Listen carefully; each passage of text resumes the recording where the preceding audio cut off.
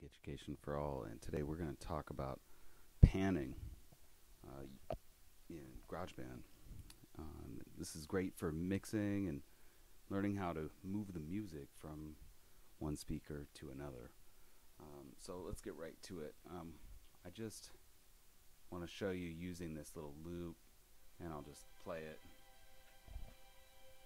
so you get an idea. Turn it up a little bit.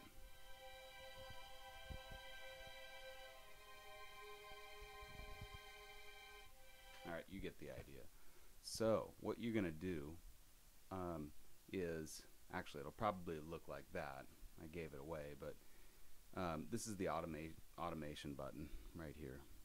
And you can just press that, or you can press the letter A is the shortcut. So all you do is you push Command and then left click where you want to start.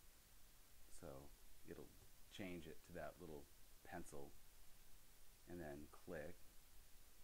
Oh, I actually did that twice. And then we'll put another one down here.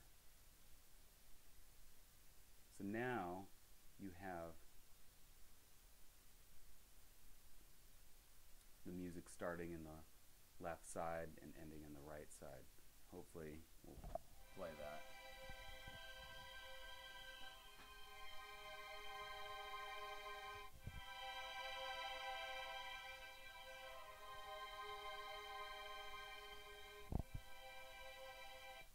And you can add different points for the panning.